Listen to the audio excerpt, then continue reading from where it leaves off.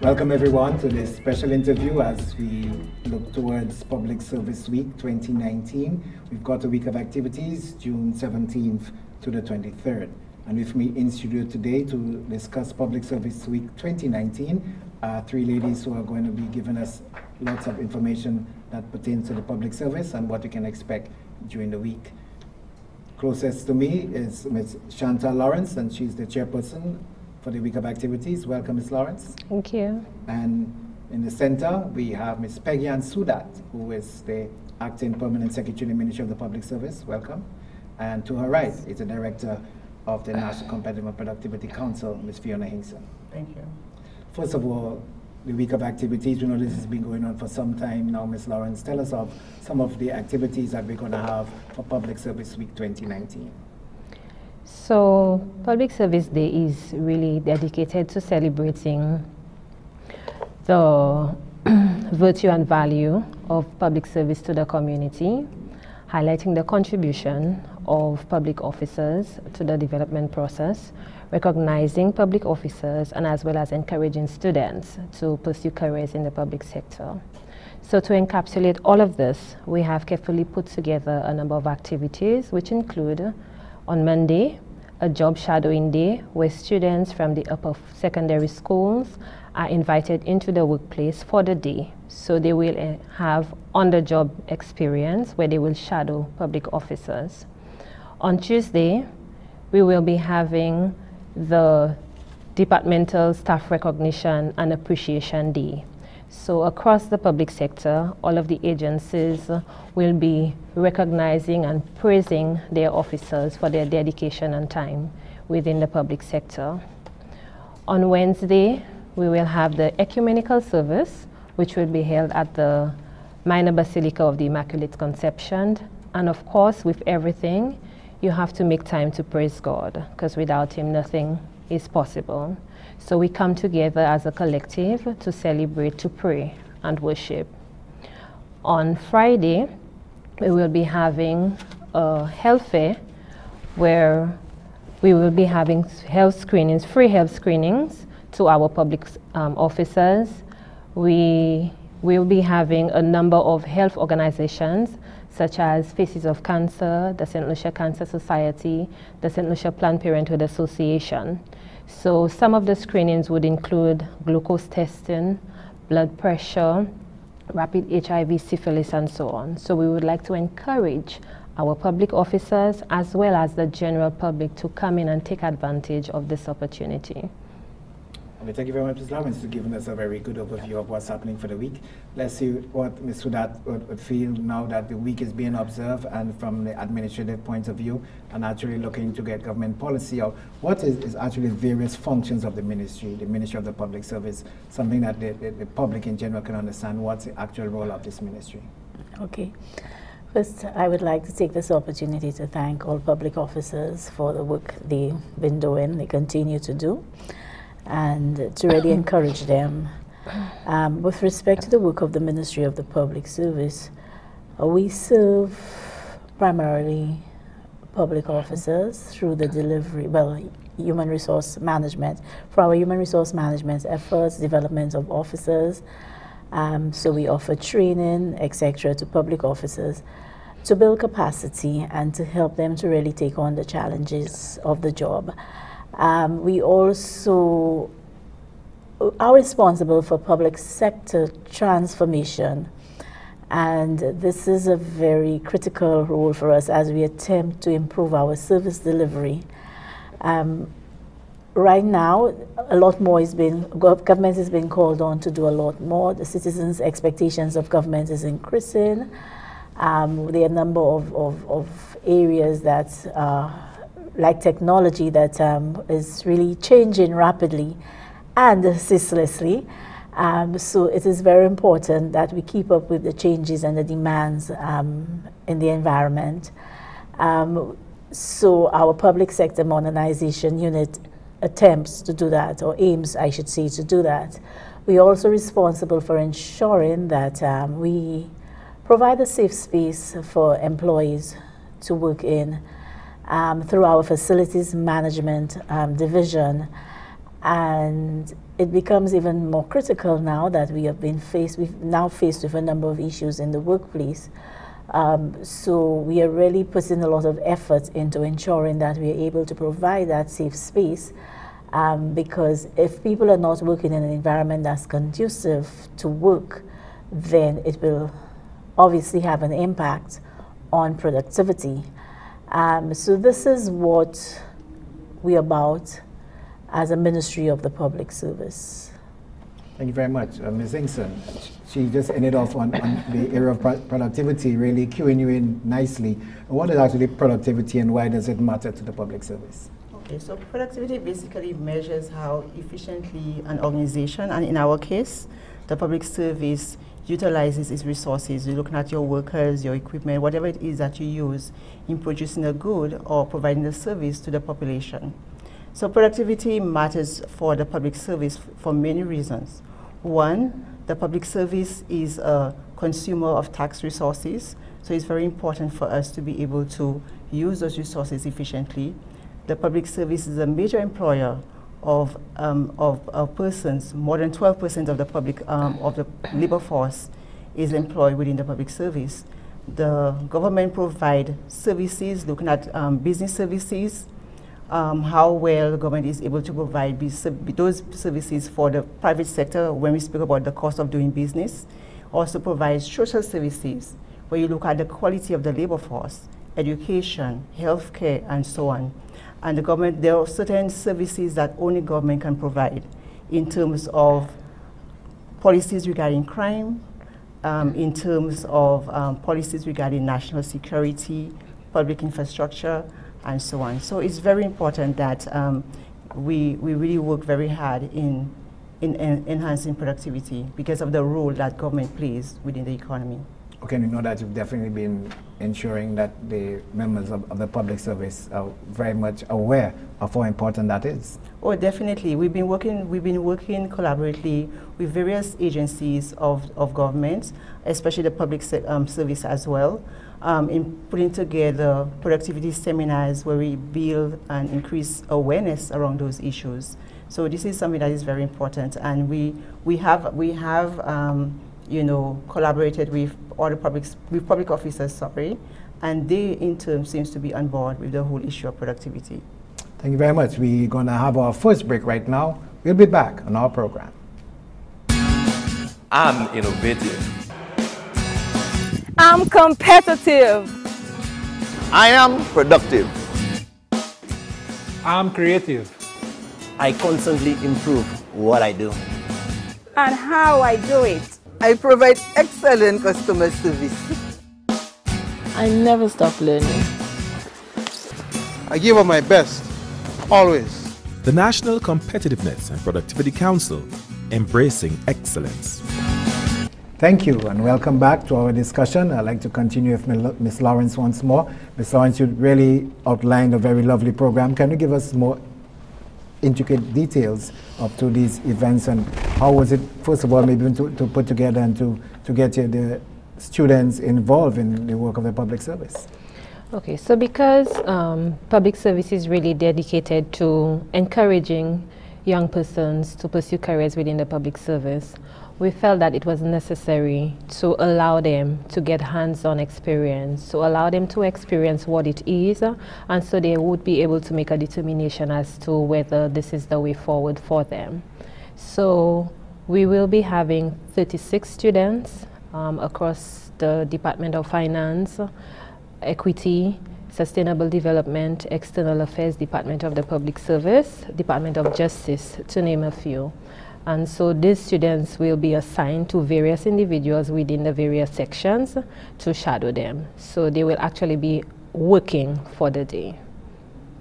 Okay, and the other events that you have, tell us a bit more about them. On Tuesday, the various agencies, as I indicated earlier, will be hosting their Staff Recognition and Appreciation Day. So we have allowed them to determine what format or structure it will take. And so based on the feedback that I received from some of the agencies prior to the week of activities, some of them have organized to have staff retreats. Some of them will be having a short activity where they will come together as a collective, and the HODs will appreciate the officers. So we think this is necessary, because when persons feel that they are valued and their work is appreciated, then they will go the extra mile to produce even more. On Wednesday, we have the ecumenical service, and again we would like to encourage all public officers as well as the general public to attend this event. Although we have recognized in the past that the turnout has not been very good, but we want to inform everyone that it is an important activity. It is for us, and it begins with us. So if we are to achieve the objective, all of us need to play our part, and it begins with the service. So we would like persons to attend that as well. On Friday, of course, this activity will culminate the week of activities, and that is the health fair. So we will have the various agencies. We have a number of departments from the Ministry of Health, such as the Environmental Services Department. We have the HIV program unit. We have the community nursing program, and they will be responsible for conducting all of the free health screenings. Again, St. Lucia Cancer Society and Faces of Cancer will be on site to offer advice, to offer guidance, you know, to share their stories and experiences with others who might be going through what they have been through. And so we think it is important, because a healthy workforce is a productive one. Oh, excellent. Lots of activities. We've been given a breakdown.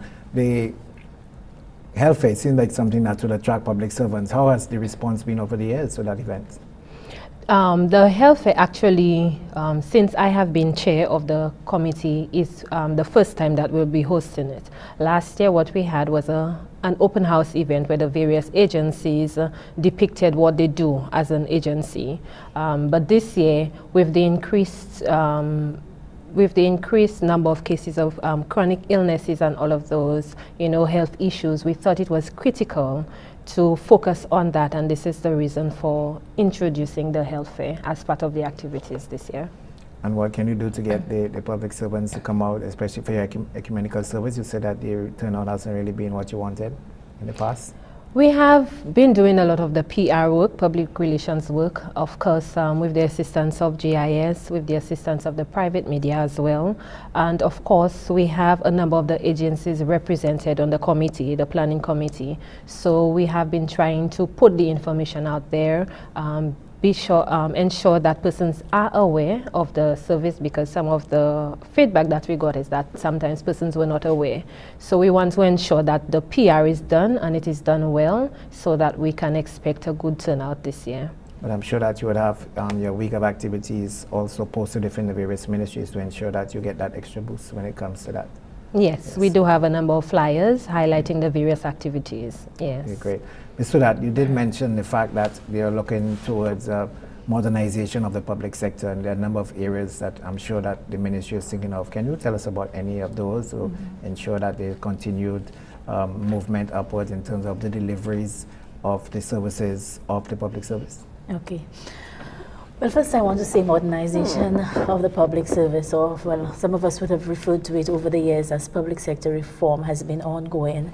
And for those of us who have been in the public service for a very long time, and even members of the public can tell you where we came from and where we are now. It is ongoing. It is not based on the demands out there, the expectations from governments, our budget constraints, technological advancements, and so on. It is something that we must have ongoing. Within the Ministry of the Public Service, we have identified some critical areas, and a lot of, well, some of it is related to digital services. And we are currently working on some projects that would allow us to digitize certain government services within the next few years. We are hoping to put some services online by the end of this fiscal year, and this would include things like the application for a driver's license, the birth certificates, put in the application for birth certificates online, death certificates, marriage certificates, etc. And this has started in earnest, so we are certain that by the end of this year we would see some movement with this. But there are a number of services that we would like to put online over a period of time, and these are going to be phased out over maybe 3 years and so on. But reform is happening in a number of areas in the public service. We have some that are very obvious, some that are, you know, that has been dramatic. In some cases, we have some incremental changes that have really assisted in the delivery of service to the citizens of St. Lucia, and this is very important. It's about delivering value, and so public sector modernization is not concentrated in the Ministry of the Public Service, but most agencies across the public service have ongoing initiatives to take us to that point. And like I said, it is ongoing, so it's not something that you could start and finish today or at the end of this year or at the end of this month. It is ongoing, and it is something that is necessary to take us to the point where we could deliver a better service to citizens. Yes, and I suppose that most of these areas that you're tackling has been determined after some requests by the public. You must be getting the feedback on some of the services that would like you to really improve upon and make it easier for them. Yeah, well, of course, you know, government, the agencies themselves sometimes know based on the experiences and the feedback from stakeholders, etc., where is it they want to go. There are other things that are happening in the environment that will push us to that point that this is where we need to go. But this is whatever we do, and however, wherever the demand comes from, there must be some sort of stakeholder consultation to ensure that we are moving in the same direction, whether it be our internal stakeholders, our external stakeholders, or whoever, because we want to know that when we are making the change and we are moving, people are moving with us. Because that is the only way we could sustain it, we could make it successful, etc. So we're going to just have our second break in a moment, but I'm sure that there's room that you get to be able to monitor some of the needs of the public that will help you execute what you need to go forward in terms of modernization. Yes, well, as a public service, we are, you know, you must be on the ground. You must know what the customers want. You must be talking to them, getting a feel from what for what they want. We hear their complaints all the time. That should be a cue for us that, you know, what we are doing or not doing, what we should be doing better.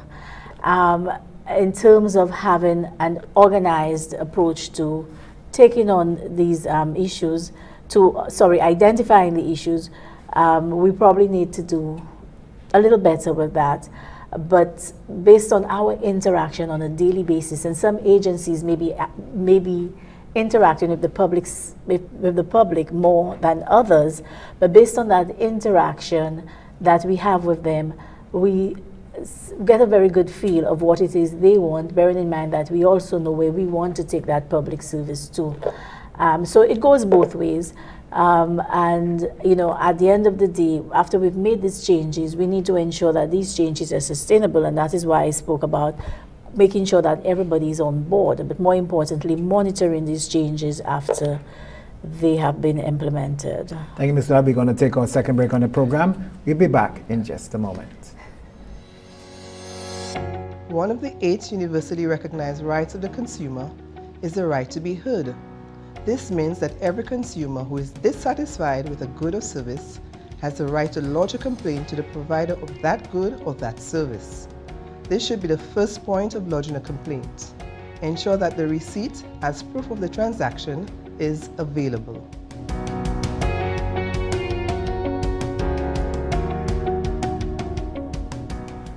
Thanks for staying with us. We're into our final segment on our program. Ms. Singson, I know there must be certain barriers for productivity. How do you see the transformation coming about despite these barriers? Okay. So like I said earlier, we work with the stakeholders both in the public sector and the private sector. So for the public sector, what we did in 2016, we carried out a survey and we met with public servants both at the managerial level, also line staff. And they gave a number of recommendations on how we can transform the public service. So for instance, recommendations with regards to establishing standard operating procedures, so to build more efficiency within the service. They need to adopt new technologies, and I'm very happy to hear Ms. Suda talk about the ongoing e-government project that is happening, and I believe that we will definitely be able to solve this issue. Also, the need to remove unnecessary procedures and systems that create bureaucracy within the service. The need to work on our work ethic as a people, not just in the public service, but in the private sector as well, through training and education. We also need to begin to work collaboratively with agencies, not working in silos anymore, in an effort to avoid waste and duplication.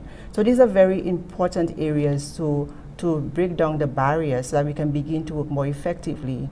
So at the NCPC, we see these as very important goals, and we try to, especially during Productivity Awareness Week, we try to highlight some of those issues, and we try to get agencies to display their work, especially those agencies that are really doing really productive work, showing great initiatives or work towards transforming the public service. So we want to work on this because we have Productivity Awareness Week coming up in October as well. So for us, those barriers, we know that there's hope, and we believe that through those efforts from the Department of Public Service, we'll begin to get there. Yes. I mean, what a natural barrier would be is that the same brush that they paint all public servants with. You know, like there seems to be a general tendency that there's a very low productivity. I know that is something that your council has taken on, quite feverishly. Has there been any improvement as far as that public perception? Yeah, so I get that all the time. I hear from the private sector, well, if you need to improve productivity, go back to the public sector. But I can tell you there are a lot of hard-working public servants.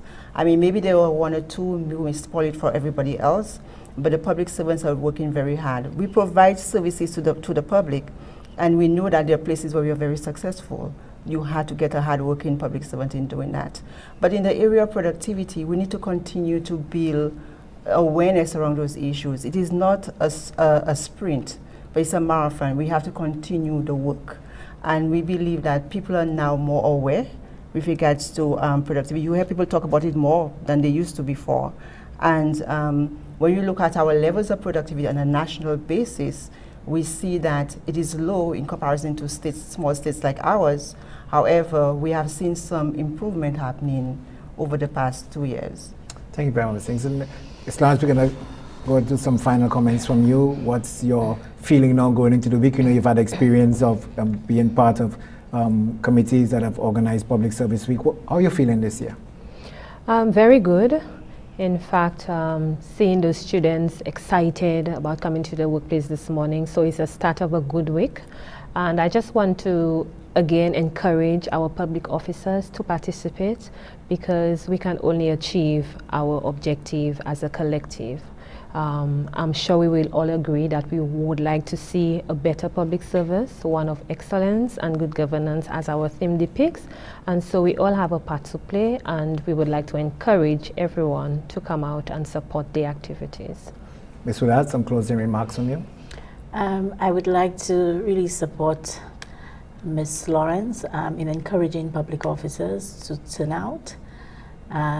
This week is set aside for the celebration of public officers, and we hope that we could get people to recognize and understand the role they play in national development. So I would like to support her in encouraging people to turn out and to be part of the activities. Okay, Ms. Hinkson, I know that you started at the beginning of this segment, but I'm sure that you would be keen on maybe the activity that you're obviously recognizing persons in the workplace. I'm sure that will impact on productivity, as Ms. Lawrence hinted. Most definitely, and I want to also, add my voice to encouraging public servants to come out. You work very hard during the year. This is your time to celebrate your achievements. This is the time to celebrate your hard work. and to come out to join the activities, especially the service, and be part of all the fun that has been put together for you. Yeah. Okay, so the actual day of the observance is the 23rd, but the week is actually most of the celebration because it's actually on a Sunday. So we're happy that you were able to come in studio today and share with us the program that you have for Public Service Week 2019. So I'd like to take this opportunity to thank the three of you for coming in. Ms. Chantal Lawrence, the chairperson of the organizing committee for Public Service Week 2019, the acting permanent secretary in the Ministry of the Public Service, Peggy Ansudat, and also Fiona Hinkson, the director of the National Competitive and Productivity Council. Thank you once more for being part of our program. Thank you. Thank you. We'd also like to thank you, our viewers, for being part of our program, and we look forward to your support of the public service.